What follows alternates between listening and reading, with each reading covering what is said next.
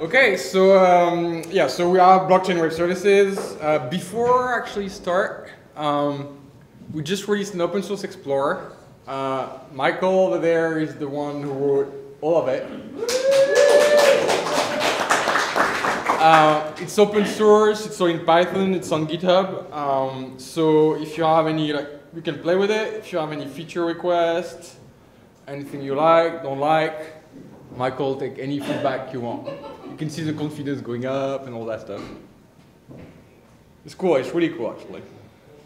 And you can, I mean, after that, it's the standard block explorer, but you have like confidence factor, minor preference. All right. Is it just for Bitcoin, your block explorer? You guys Sorry. Yeah, it's for where are they?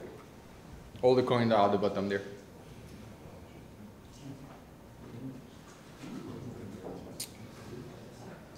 So BlockCypher, blockchain services. So I'll be talking about the scripting language behind Bitcoin, but it's applicable for most altcoins and even for other blockchains that are more like, I don't know, Ethereum or whatever. The ideas are a lot similar. I'll meet quickly. So I've done a fair amount of open source. I used to be the VP at Apache. I helped projects going in the Apache Software Foundation and kind of getting familiar with open source and all of that. I've built platforms and cloud stuff for a while, so that's kind of why we're doing what we're doing too, because that's the kind of only thing we know how to do. And then I'm the CTO of BlockCypher, and we just raised some money. And so, yeah, and we were built, so my last presentation was mostly about that last part. We built a full Bitcoin node from the ground up to scale to like SaaS cloud style deployment. So we have to, as you would imagine, rebuild every single piece, the protocol, the scripting, pool, the blockchain, like block algorithm, storage, all of that to be able to serve a lot of volume and scale, have a lot of redundancy, no single point of failure, all of that. And we expose all of that through APIs and web services. So what I'm going to go over, so first, little refresher on Bitcoin scripting, where is it, what it is, what it's for, and then which primitive would you need for an interpreter of a Bitcoin type programming language. And then I'll do a bit of a digression for like a little wider topic on compilers and interpreters, because I mean, after all, it's Bitcoin dev, so I'm sure all of you would find interesting to see how the different compilers and interpreters you're using every day are built. And then I'll continue on the interpreter for Bitcoin that we're building during that presentation.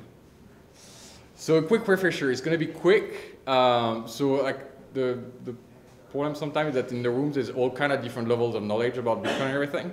So I'll still try to go quick, but still give some sort of overview. So this is a standard 2 Bitcoin transaction setup. So you have like, the transaction on the left, taking 50 bitcoins in, it has 2 outputs out. One of these outputs is transferred to the next transaction. For Bitcoin, every single output has to be burned completely. So you can't use just a bit of, like just a fraction of the output of the previous transaction. You have to use everything and then send change back to yourself.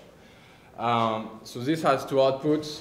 You can imagine that the first output on the transaction 1, the first output is sending that money to somebody else, and the second output is sending money back to yourself. The second transaction is spending the first output, so you can see the input on the right is spending the output on the left. And then there's other inputs and other output that form the overall transaction. So that's going to be the most confusing part about the whole talk that you'll have to, like, and I'll have to even keep it in mind when I talk, because sometimes I do the mistake. So it's reversed. The input is spending the output. So that kind of sometimes get a lot of confusion. So the input on the right is referencing and spending the output on the left. The output existed first, the input spends it by referencing it and being able to, like, having the right to spend that. How the input actually spend the output, that's going to be the topic of all my talk. So we'll see all of that in detail. So the scripts in those transactions and in both the input and output, there's a piece of script in both of them, allow the spending. The scripts need to be executed. If the script returns true, that output can be spent. If the script returns false, that output cannot be spent, the transaction is invalid, the whole network is going to drop it. Not even relay, not clear. So spending a Bitcoin transaction is matching an older output, which has what's called often UTXOs for unspent transaction outputs, with a new spending input script. The input script is often called the script seg. Kind of historical because it mostly contains this ECDSS signature. The output is called often the script pub key, but that's kind of a shitty name.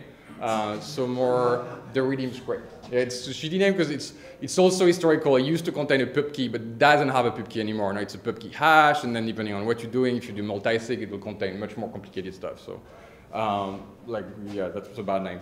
Redeem script is better because it's redeeming the previous output. So an input, continuing on kind of laying the ground for the rest. A pair of outputs and inputs is just like a function invocation. Imagine that the output that's getting spent is the function. To be able to spend that output, you have to give parameters that make the function return true. The function is known, but you still have to provide a set of parameters that will make that function return true, and that's the input that you're going to provide to spend it. So practically, in a lot of cases, this goes through a signature verification thing where the parameters to the function are the public key and the signature that will make the function return true. But you can like imagine all kind of function, and that's actually what we're going to do during that talk. So yeah, here you have the classic. You don't need to, like, that's a classic kind of script structure, but the point is the script seg on the left side is trying to spend the redeem script on the right side by providing the right arguments for it. So now the Bitcoin scripting language is a stack-based programming language. How many people are familiar with stack-based programming language? Have you heard? Like 4? Yes, pretty good. All right, so it's similar to reverse Polish notation. There's a long history behind stack-based programming languages. So forth in the 70s, and like actually it's Factor, not Factory. Okay, Factor, Joy. There's a whole history of them. So that the old Force book, which is apparently the third worst book cover of all time. There's like a whole classification of book covers, and this one has the price of that one. The good thing about stack-based programming languages, they're compact and efficient, and they can be carried around. So it's really easy to have a script, you send it all over, you can execute it in a really compact environment. All the stack-based programming languages used to be very popular during the microchips era, just because you could execute it with very, very little memory. And then, again, they're really short and easy to port around. They're also easy to implement because the only data structure you really need to execute them is a stack. Actually, you will see you need 2 stacks, but that's about all you need to execute it. There's no like fancy parsing or like VMs or like even garbage collector or anything annoying like that. It's really straightforward. We actually build an interpreter in the talk, so that's like an hour, and I'm talking a lot.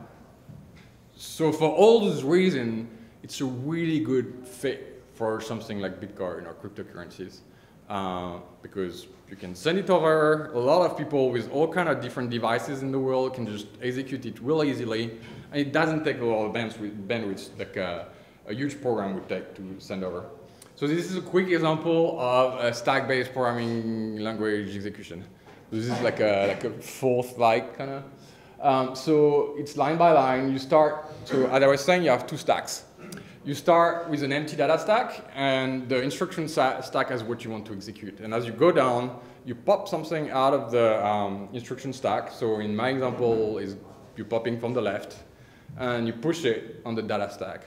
When it's just a value, you just push the value. When it's an instruction, you do what the instruction is supposed to do.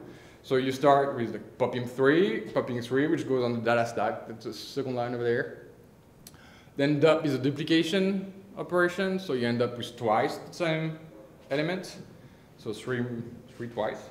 Then mul is a multiplication. So you pop the multiplication. The multiplication will just pop the two elements from the data stack, multiply them, push the result.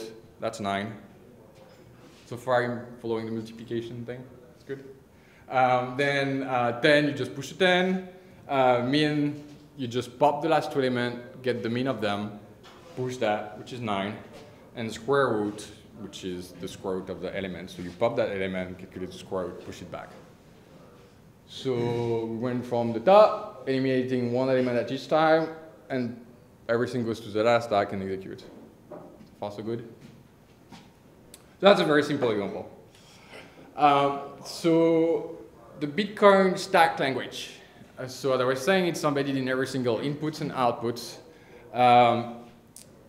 And then to execute it, you just take the script that's in the output, put it on your instruction stack, execute it, goes into your data stack. You keep the data stack, you don't trash it yet. Then you take the script from the output, the input, sorry, the input that's gonna, no, sorry, the output. Okay.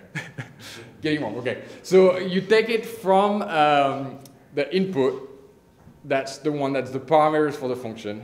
You execute it, ends up leaving some values on the data stack. Then you take the script from the output, which is the function, all right, that's taking those parameters. You execute that, and at the end, you hope that it returns true. If it returns false, then the transaction is wrong. So each instruction, in Bitcoin, everything is a binary. Right? Like all the values, everything. The only thing you need to worry about is byte arrays. You're going to pop byte arrays, you're going to push byte arrays. That's all there is. The instructions themselves choose to interpret and cast the values that are in those byte arrays. So the byte array that has 0 in it is false. The byte array that has 1 in it is true. But it depends which instruction check it. Up verify will think that it's false and true, but if you do an add, it will think that it's a 0 and 1. So the instruction is the one that will interpret the values that are in the byte array. So same thing, upneg, there will think that that byte array is actually a number. It's just that the first byte is like to the multiplied by 256, and then you have the second. String operation exists. You can concatenate them and do all kind of things with them, but it's all disabled, so actually you can't. It exists. Satoshi thought about it, but it's been disabled. Yes, so that the whole like Ethereum mantra is that it's not try and complete. There's no loops. The reason for it is that it was it's pretty hairy problem to have people execute loops in a piece of code that you have no control over, and you're just going to take it and yeah, we're going to execute your loops. You have no idea where it's ever going to finish. So Ethereum is trying to solve that. Then there's some like little stack manipulation shortcuts where like a number will push that many bytes onto the stacks and stuff like that, which are just made to make your life easier as a script writer and script executor. And then the main thing is the crypto primitives. So of course you have primitives for hashing, 3 or 4 different ones for hashing, for signing, for multi-sig signing, stuff like that. The signature ones are the magical ones. So like all the other ones are kind of tractable, like addition, hashing. It's fairly simple. You see like the stack is input, and you operate on that stack, that's fine. Signing is totally like kind of, I put the rabbit out of my hat kind of thing, because the document you sign is actually the transaction, but it's not really the transaction that you have right now because the signature is supposed to fit in that transaction, so it's somewhat self-recursive. So you have to heavily massage the transaction before you can sign it. So like the check signature operation is the most magical of them all. I could talk about it, but that's going to take 30 minutes just by itself. So maybe at the end of the talk if you want to. All the operations are called opcodes, which is really familiar for people who have done like compiler stuff already. Compiler intermediate representation, and every operation is called an opcode. It's basically the way to represent an operation as a byte, where you say everything is a byte and number so and so is this operation. And everything is often represented as hex, so that's the operation hash 256. It's the hexadecimal AA and number 170. So there's only 5 scripts that are running on the Bitcoin main chain ever in general. So why would you even care about the scripting language, right? Like there's only 5 scripts. You could just have a type in the transaction, and the type says just a signature verification, that just embedding a little bit of data. Why caring at all? Well, that's what I thought at the really beginning when we just started, and I said, well, I'll just implement the script interpreter. It's just going to take a day, right? There's nothing much to it. It's just five scripts, pretty easy. Well, it turns out it is not. So first is all the transactions that were at the beginning of life of Bitcoin that have all kind of like stupid shit in them. Then there's Eligius, which mines non-standard transactions. So Eligius is a mining pool, and they will mine a lot of the stuff that you will push at them. Not everything, but a lot of the stuff that you push at them. So you find on the Bitcoin main chain all kind of transactions that are absolutely nothing to do with the standard ones. And then usually you also want to support testnet. Testnet has like the first 600 to 700 blocks in testnet are huge test case. So they like, and I think for the most part it's Gavin Anderson who tried to exercise it, but anyway, you get all kind of weird transactions trying to test whether the node that will execute them does like alternative stacks, or like spending a whole bunch of outputs all at once to see all your implementation will scale and stuff like that. So, and then you have like kind of, if you want to design like the next Ethereum, or think you can do better than Ethereum, or if you want to just do like something like Namecoin and specialize the language or whatever, then you need to know all those opcodes and then create more, and then know how you can create more and how to implement them and all that. So now finally, so we're gonna start looking at how you would build an interpreter, a script interpreter in Go that would run the Bitcoin scripting language. As you'll see, it's actually not that hard, but I'll do a big digression. So, if you want to build that interpreter, what you will need is a stack that can push and pop byte arrays for the most part. Some utility functions are needed, but as I was saying, the Bitcoin scripting language is just byte arrays, so that's the only thing that you need to consume and push and get and whatever. You'll need your whole list of opcodes because you need to read them and know which one are what. You'll need some helpers to cast stuff, right? So as I was saying, the operations need to cast the byte array they're consuming from the stack. So some operation like add will want an int, so you'll have to, well, big int practically, but anyway. So you'll need to like have operations to cast that, Boolean, whatever. Then you'll need something to execute the script, which is kind of the main meat. Which will run after like operation after operation and just execute all the instruction and everything. And then for each of those opcodes, you will need a specific implementation for them, like a hash, just run the hashing, addition, just use plus, stuff like that. So let's get started with some code. So that's a Go stack implementation. That's actually the one we use. So that's it's production code, people. I mean, fairly standard. If you haven't seen Go code before, that's what it looks like. It looks kind of, so, oh yeah, maybe I'll go into some detail. So, okay, so the stack, so you can alias standard types in Go. So the type So the square bracket byte is a byte array. The square bracket byte is an array of byte array. The nice thing with Go is you can alias standard type. So if you want, you can create your own int type. Or actually, the duration type in Go is just a big number. And just not S, right? The second thing is the len, right? Like the font self type len. So that's a method. Like the way you declare a method, you just by doing the parenthesis with the type here, you're just saying that you're associating that function with that type. So then it becomes a member. And then you can see that pretty much everything is in there.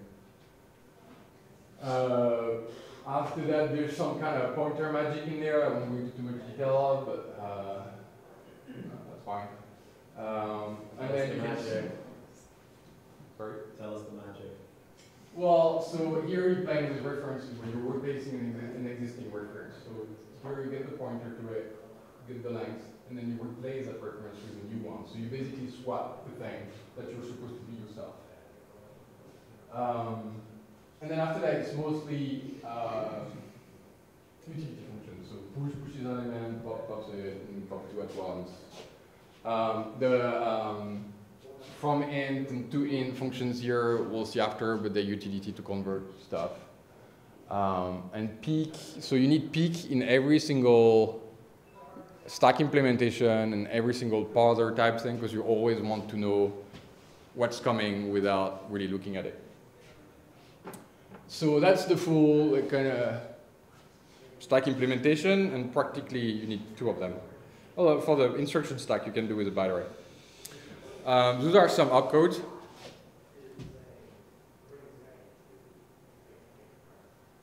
Pretty classic. I don't know if there's anything. So push data one, like so they're Bitcoin opcodes, right? So push data one will push the number of bytes that's in the next byte. Right? So you check the script, you meet the push data one, say okay, it's push data one, get the next byte. What's the value of the next byte? Let's say it's, I don't know, 80. And then you take the next 80 bytes and you push them on the stack. Not is the most interesting of them all, it does nothing. Return is actually a little bit of a misnomer. So when you think of your standard language, return is return your value. In Bitcoin, return is aborting the script. So when there's a return, script execution stops and the script is deemed invalid. So it's not like return a value, it's just aborting. Like drops two things, like the to drops two things, to duplicate the last two things.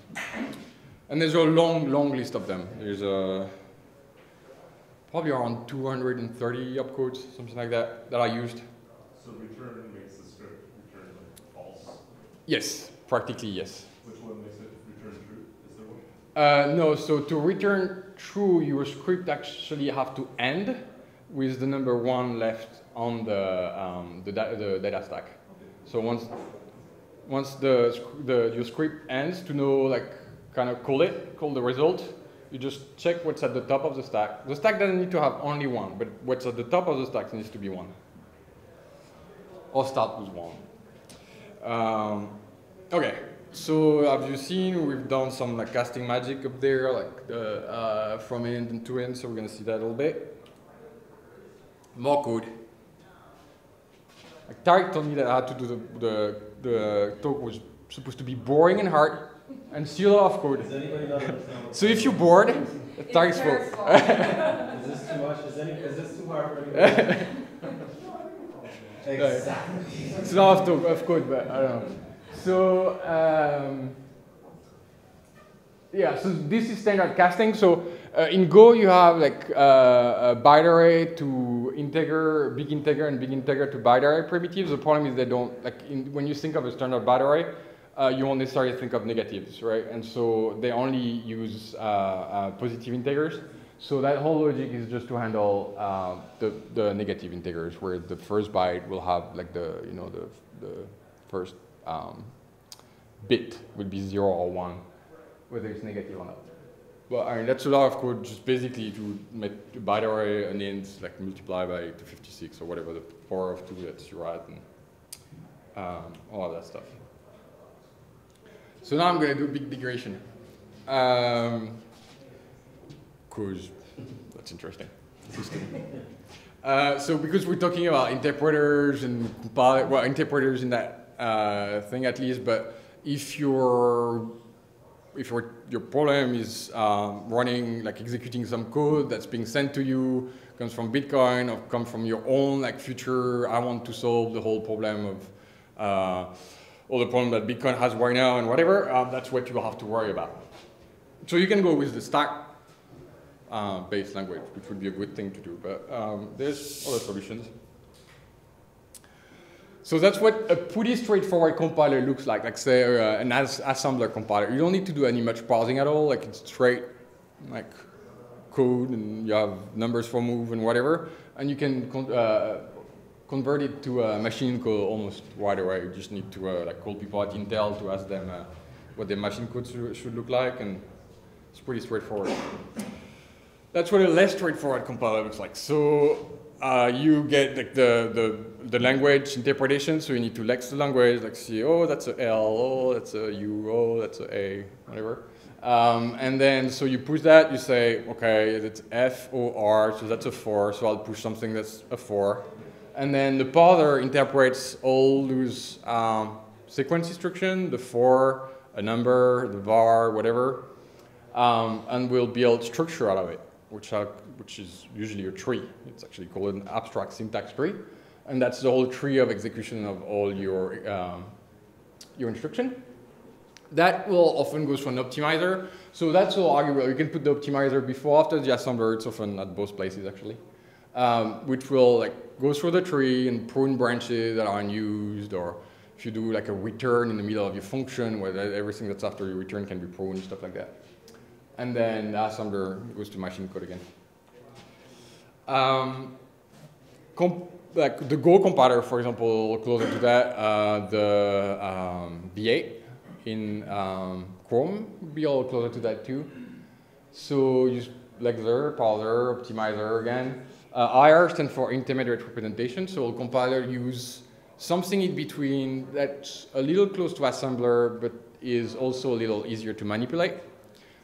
So there's a lot of literature about which to pick and what they should look like, if you need like 2 instructions, 3 instructions on the right side, but anyway.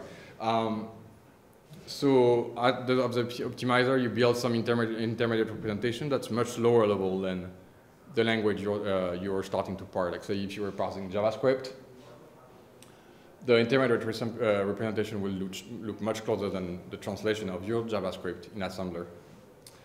And then that's chosen because it's really easy to optimize.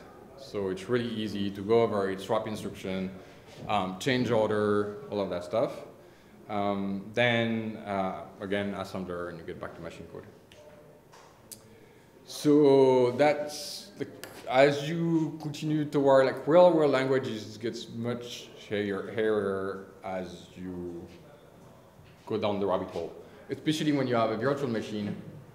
So you do again lexer, parser, optimizer, and then you have your virtual machine bytecode.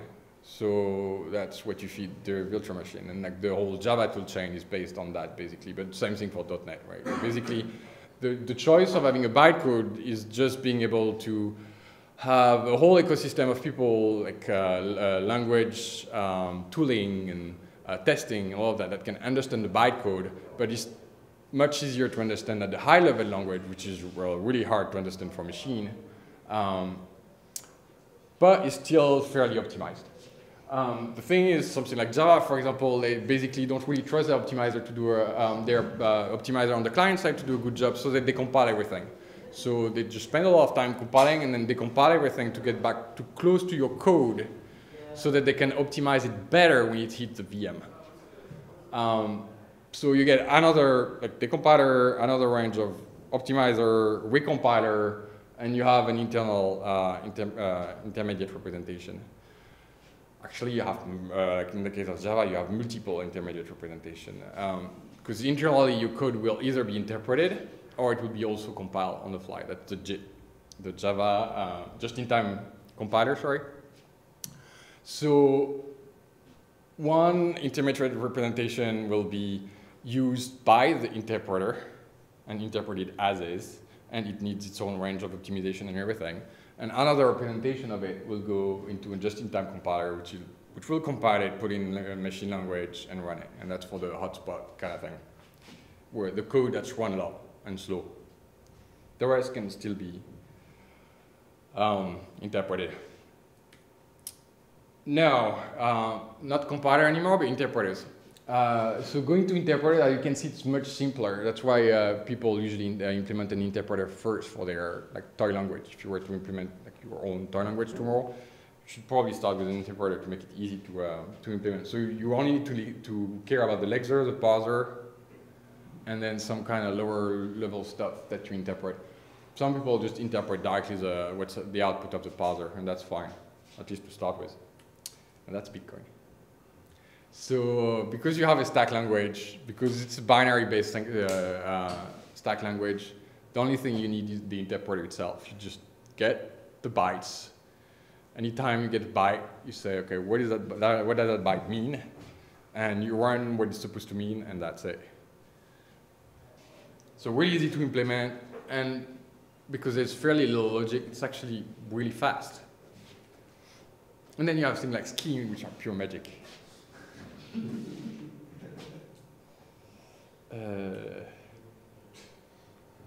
So now back to our the interpreter we're trying to implement. So this is the way you shouldn't design an interpreter. It's pretty, right? Like all those classes, it's object oriented, and you have methods and everything. Nice little get children, and you have a block, and it contains those other restrictions, and maybe it could contain another block, and a block can contain a block that can contain a block, and while is a block. Well, not here, but it could be.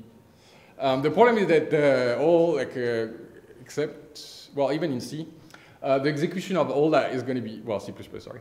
The execution of that is going to be really slow. Because what you have to think about is about anytime you call a function, it has to be dispatched. So whatever execution environment for your code, when you call that function, it has to find the code that's on the other side of the function. When the code is right there, because sometimes it can be directly in line or whatever, that's really fast. When the code is like that, when you got exec, like which exec do you use, right? Here, in the example, there's only 5, but in a normal language, like 50 of those things that are all, because some blocks have subclasses and whatever. So when you call it, well, you have to check what's the type of that thing that's called. So smart languages do what's called call site optimization, where at the call site, they will say, well, I mean, turns out that the last 10 times you call that thing, it's just that type. So I'll inline it. I'll assume that it's that type you're going to call. And then if it happens to not be that type, there's like little failing thing that's like, oh, it wasn't that type. Let's go back and try again. So that can be really fast. Like Java does things like that. .NET does things like that. The problem is when you have like 50 different things, right? It needs to say, well, it can be that, or it can be that, or it can be that, and then do a check for each of them. So it basically keeps in memory the code that has that function on the other side all inlined. All right, so that's using more memory. If you have 50 of those functions on the other side, you have to inline 50 times this code. So that's a lot of memory.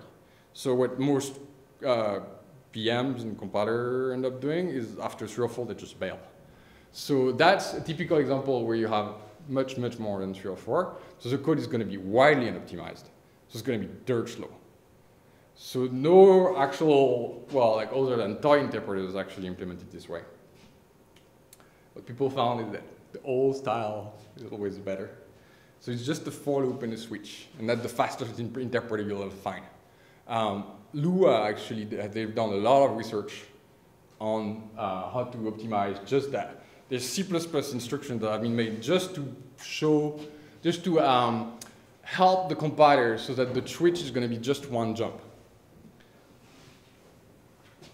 So after that, your execution is pretty straightforward. Your code is pretty fucking ugly because you have about 50, 60 case statements in there, and it all has to fit in a single file.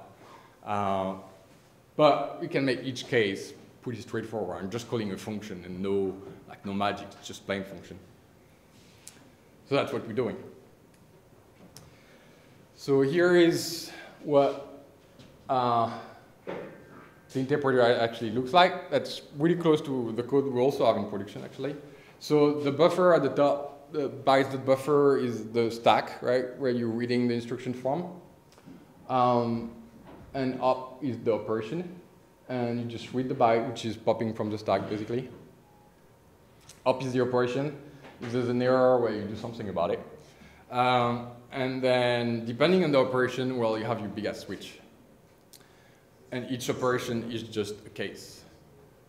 So if you have 0, you just put the number 0. The push data one that I was talking about earlier, well, you just read the byte, which is popping from the stack, the instruction stack, and then pushing in the stack the number of bytes from the buffer that correspond to that number, like 80 or whatever. The depth just measures the length of the stack, and that's the number you push. The drop that just pops the stack. So good. Some more stuff. So that's a nice little Go idiom at the top with the rotation. So basically, you're rotating the 3 last elements from the stack, right? So you pop 3 at once, and then you just shuffle them, or revert them. So Go has multiple assignment thing, right? Like you can do an equal, like a destructuring assignment, but anyway, where you can get more than one variable out of a return function. And then you push it back shuffled. Add is really straightforward. You just pop and casting it to an int, and you push back the addition. Max, pretty straightforward. And then, yeah, so that's the first, one of the most simple crypto operation on Bitcoin, which is calculating the SHA of the thing that's at the top of your stack. So you just pop it. If it's of length 0, you just like push, you don't compute the hash of 0. So you just push an empty byte array. And then you calculate the SHA, if not, and then you push your SHA back in the stack. So that's about it. So that's the whole bit fast. So that's the whole thing about interpreter and how you interpret your language. So stack-based, again, the stack-based programming languages are really interesting in that context because, again, you can pass them, they're really compact, and pass the code for it, they're really compact. They can be executed in all kind of environment. They used to be executed in microchips, so really easy running, low barrier to entry kind of language choice.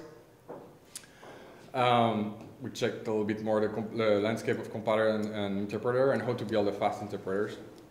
And then, so you have to think like, when you think of all the design decisions that have been made into Bitcoin, well, I mean, the really interesting things about it is like a good set of really good design decisions. So you have like the blockchain itself, the crypto, and some things about the binary protocol and whatever. But even the Bitcoin language is actually pretty solid. I mean, you don't have for loops, but there's a lot of issues with it. But as far as the language choice and how it's designed and how it was structured, it's still pretty good. And then Scheme and Lisp will still be here in 2,000 years. That's it. A little fast, maybe? Well, I guess I'll have questions. Questions? Okay, go for it. So what are some examples of applications of using BlockCypher? So we have like users of all trades, kind of. So it goes from the most classic one, where it would be a wallet or an exchange or a merchant processor. So we have like different types of wallets. the merchant processor of this particular geographic area, country, so like a Europe, we have a couple in Asia and whatever. Exchange, same thing, the exchange of like, I don't know, Singapore. And then there are also like games, like betting games kind of thing. There are Registries. yeah, registries, like the, you know, like OneName.io type of thing. What else? Analytics. Analytics, yes. Just like people who push a whole like bunch of data from us and try to analyze the how money moves and or like statistics about how the transaction is made or whatever. Block Explorer. Yeah, so all kind of different use cases. They're like a reward-based application where when you do something, you get your Bitcoin rewards depending on your location or whatever. I don't know, there's a wide array of different stuff. That's the interesting part, is right now there's a lot of different cases, and we have like a XRP gateway that just started recently to do all the gateway between like different coins and different currencies and whatever. Yeah, all kind of applications. Yep. Two testing questions. How did you test that your implementation of scripts was the same as a traditional Bitcoin server? And also, at a more detailed level, how did you know that your crypto is good? Crypto implementation. Okay, so for the testing of the scripts, there's several stuff. So you can do the classic unit test, right? You like test all your instructions and you check that the output seems to match what you fed it. Then, as I was saying, the Bitcoin testnet is actually pretty good. When you can populate the whole Bitcoin testnet, or at least like even more than the 600 blocks. But if you get to like the first 15,000 blocks, that exercises a lot of the code, and you'll see really quickly. After that, there's a few caveats to that, because there's some stuff that's been added after.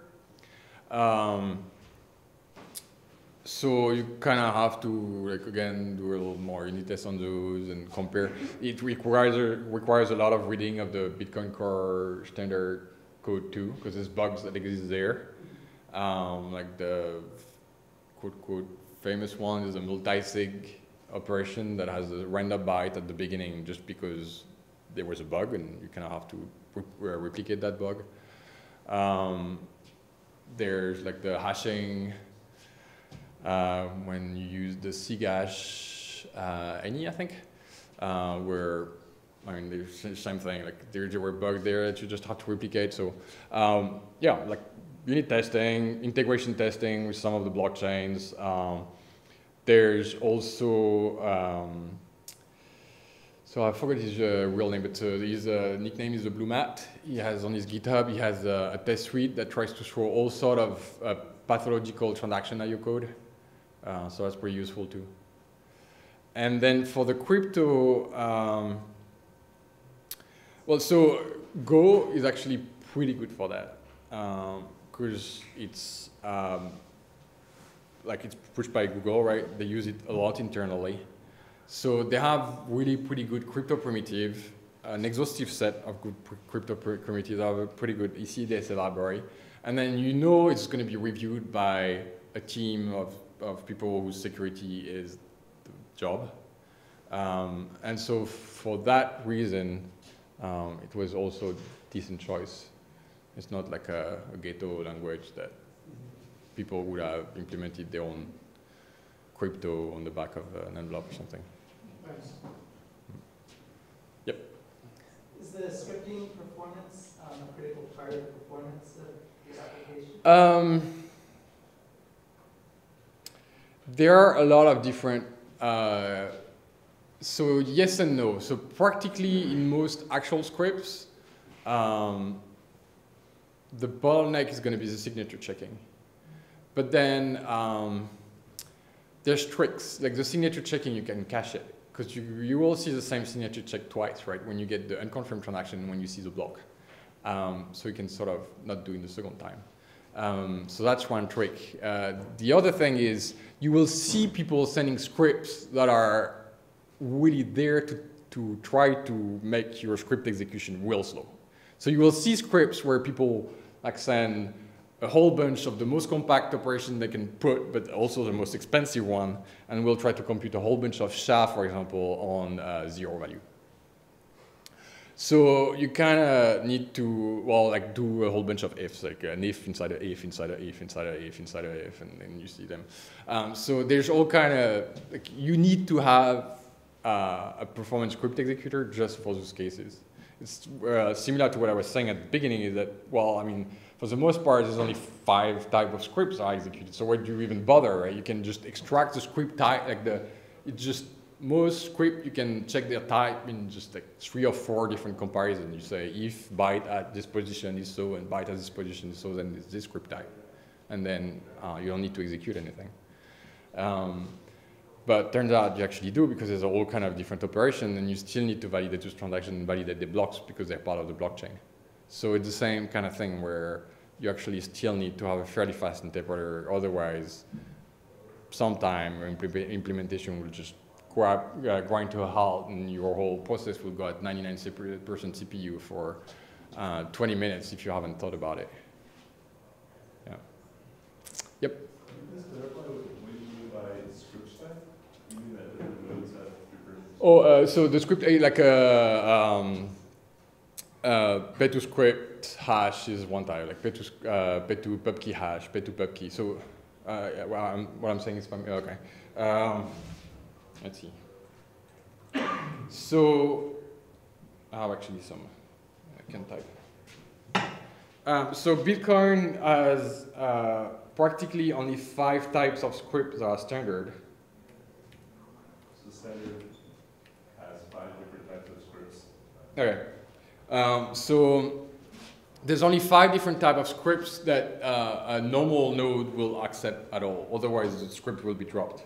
So there's that script, which is called P2 pubkey hash. That's a standard script where you have an address, like a Bitcoin address, and you just verify that that script works with a signature. So the signature will pass in the future, and when that signature is provided and it validates again the public key that's also provided in the transaction, then you're allowed to.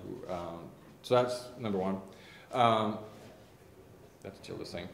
Then the P2 pubkey, that's just kind of the same thing, but it uses directly the public key, and for historic reasons, kind of abandoned, because you have to put your public key straight in the transaction. It's not hashed, and in case ECDSA is broken, putting your public key right there might be a problem.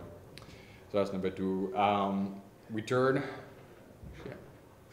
I hope I have 5. Return is just a way to embed some data on the blockchain.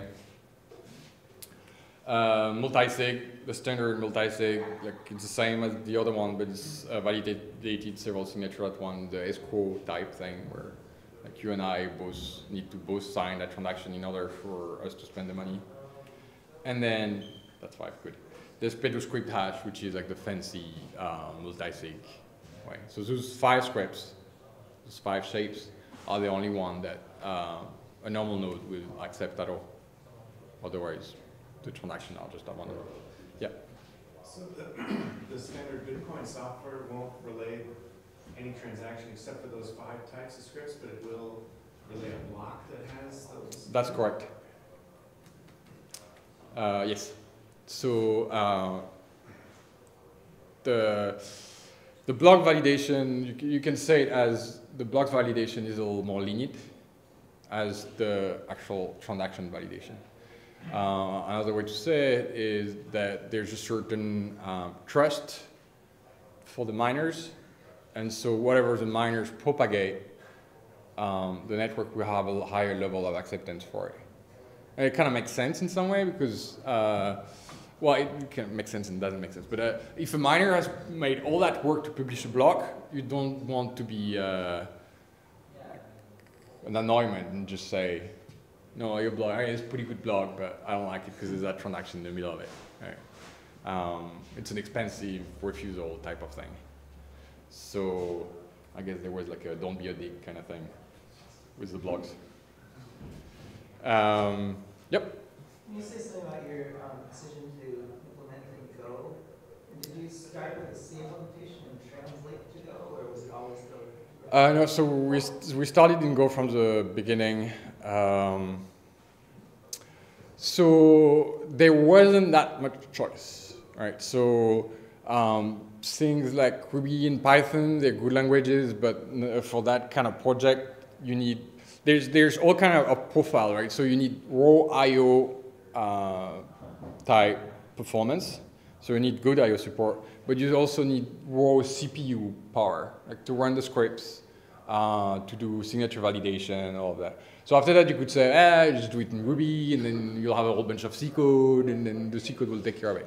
The problem is that when you end up with that kind of implementation, little by little, you end up having more and more of your CPU-bound code that's in the foreign language compared to your main code. And that's really like a pain in the ass to manage and to maintain. So practically, codes that have good I/O performance and good CPU performance, there aren't that many. Java or Scala would have been another good choice, but I don't really like Java anymore. I used to do a lot of it. I think from a productivity standpoint, it's not that good. So yeah, for all those reasons, Go was kind of the only one left. Did you take any, I think Go is maybe more functional, or is it? Yeah, it's a little more functional too. Did you take advantage of that? Yes. Yeah. So for, well, like object-oriented programming languages are very kind of, they want objects everywhere and classes everywhere. Sometimes it's nice to have simple functions. Not all the time, really. It's always like a balance type of thing, but passing functions around and stuff like that. No, or you can do that nowadays, like now with Java, but didn't used to be the case. Did you take advantage of it for testing purposes and stuff? So for testing, what's really good about Go is, so there's interfaces, like kind of similar as Java interfaces, or like just basically, which is functions, a set of function signatures with no implementation. But you don't need to say that your implementation implement the interface. It's all magic. Like Go will say, will know that that implementation fits that interface because it has the same set of functions with the same signature. So there's a lot of decorrelation between interfaces and implementations. And it's really good for mocking, because you can provide a mock to anything that uses an interface. And you don't need to like do annoying injection factory type of thing. You just pass the implementation, it's all good. Yeah, you wrote some factory over there. You had a question over there? So why not just use BTCD? I guess you guys literally just want to build your own in-house implementation. Well, so we looked at BTCD, where we use a couple like utility package type of thing. But so BTCD has been re-implemented almost exactly like Bitcoin Core. So it's also very much a single process. I run it on my, like a single server or on my laptop kind of thing. Like local database and whatever. So it has some like interesting little components to reuse. And in some ways, it's been well written for that reason too. Is like you can reuse small parts and build your library on top of it or whatever. But first, the goal was to build an implementation which was optimized for SaaS type deployment, for like wide scale, no single point of failure, high redundancy kind of thing, where we have total control over the persistence layer, and we're going to throw a lot of denormalized data at it, right? Like we get some data and then we calculate a whole bunch of shit out of it. And that's when we end up saving. And then we wanted to kind of decorrelate, say, the peer-to-peer code, like all the parts that does all the connection to other peers and get the data in, be able to like, put them everywhere on the planet and be able to connect and get a relay from like Japan or US or Europe. And then have also web front end that was kind of decorrelated in case of like all our web front end crashes, say, we can still process blocks and transactions. And then same thing for like the blockchain itself, the pool, all of that. So for that reason, the lower level stuff in BTCD was interesting, but not all the rest. So yeah, that's why we ended up rewriting most of it. Yep. Can you talk a little bit about what happens if you have a non-standard transaction and it's included in the blockchain? Yeah. And what kind of things might could cause a block to get rejected? So yeah, so a non-standard transaction will get accepted as a part of a block, but the transaction itself will, well, the block actually will get rejected with the transaction that's in it. So there's it's kind of hard limits, soft limits, right? So there's hard rules, soft rules. So some hard rules are like zero fee on a transaction that's supposed to have fees. And after that, there's a complex rule that make it where it's supposed to have fees, but actually, no, that's not true. Sorry, that's a non-relay. Bad example. Like max money thing. So output has a money value that there's a max of what an output is allowed to have as value. If you go above that max, then the transaction will be refused. And even if it's part of a block, it will be refused. So that's an example of rule like that. Or if a transaction is invalid, it has like 5 outputs, but declares to have 20, things like that. So those will, like, the block is invalid. It's considered a bad block. So it won't be accepted. But things like having a script that runs fine, but is not a standard one, will still be accepted as part of a block. So I have that script, for example. Yes. So that's a password locking type of script, where basically you say, so the output up there, just verify that you can pass something that check that hash. So the script just verify that you can provide a value that will hash to that thing there. So that's a password type thing, because you just need to provide the quote password that the hash will. So that's an invalid, like no block, no peer will relay that, but inside a block it will be fine. It's a bad idea, by the way, to do that. Just because somebody can just, the moment you post cash your transaction, everybody will know your password. So after that it becomes kind of a race. But so, yeah. So after that you have rules that will cause like a signature that doesn't match. Like no matter what, if the signature doesn't match, the blocks will be refused. Even though the transaction, like it's already inside a block. So there's sets of rules, and they're kind of, some are historical, some are for good reasons. It's like you kind of need to be compatible with it. Like in Bitcoin can be also explained as a consensus algorithm, where you have all these peers across the world and you need to reach a global consensus. And if you can't reach that consensus, then sorry, you're like the isolated peer. Or the worst case scenario is that half of the world, and that's happened before, half of the, well not half, but a big part of the world has one side of the consensus and the other has the other side of the consensus. And that's what breaks Bitcoin, or cryptocurrency in general, the blockchain. But for the most part, as long as consensus is widespread, everybody will be fine. So you get a whole bunch of consensus rules in there. Yeah.